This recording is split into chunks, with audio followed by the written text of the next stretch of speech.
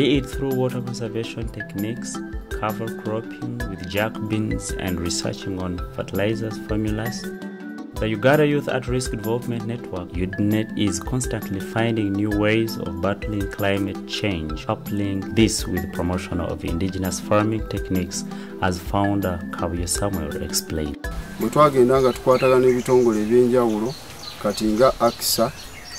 When we partnered with various organizations like ACSA, we gained invaluable expertise and as a result awakened our activities.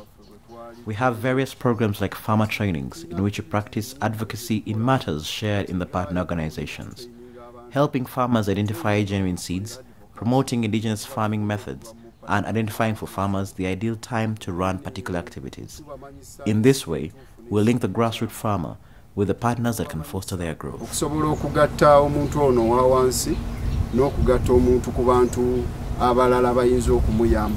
Immaculate Kiwanko of Kabuye Village, Najembe Division, speaks of her experience in the time she has spent with the organization.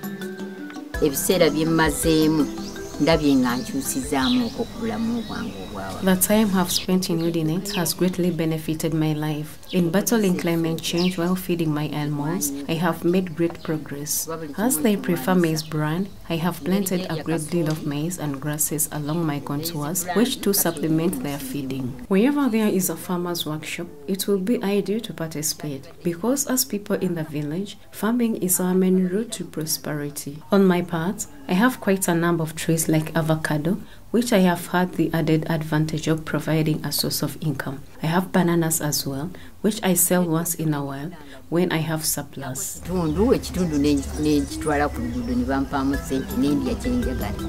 implementing integration and intercropping, she has effected planting coffee alongside bananas and other foodstuffs. Just as Immaculate, Simon Sentongo, also of Kabuye Village, shares his ordeal. Droughts come very abruptly. I discovered that as I grow various crops like passion fruit, cabbage and tomatoes, they all need water. This led me to saving up and purchasing this overhead irrigation sprinkler. We have market for our produce, much as the price is not one we desire. It has not all been rosy for Simon though. The jewel for his farm was once the passion fruit plantation that spanned 3 acres. However, today it is a mere quarter of an acre due to a virus attack and poor chemicals. He does not mince his words for those in authority. I implore the government and their cultural authorities to genuinely scrutinize the companies they grant tenders to supply farm inputs in the country, as most times they fall victim to poor quality and expired chemicals. This setback, however, has not robbed him of his joy. He is able to carry forward his fish farming, which he integrates with yams in the swamps of his land. UYDNET has also run poultry programs through some of its farmers, and Razia Nagai is one of the earliest beneficiaries. We were first given poultry birds in our group as the old chicks. These were reared collectively, and the second generation was given to individual farmers.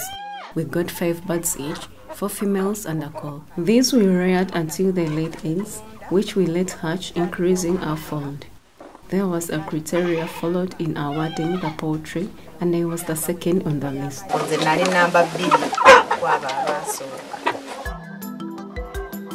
In the same group as Razia is Hawa Namakula.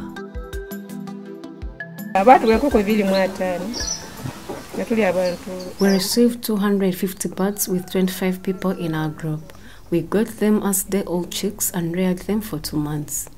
At that point, we each got 5 birds, and the prerequisite was that one had to construct a poultry house.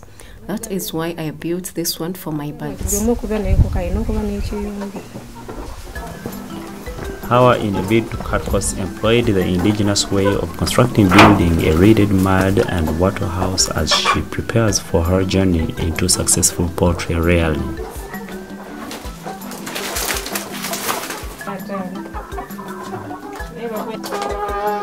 These small contributions in the different communities go a long way in improving the people's lifestyle.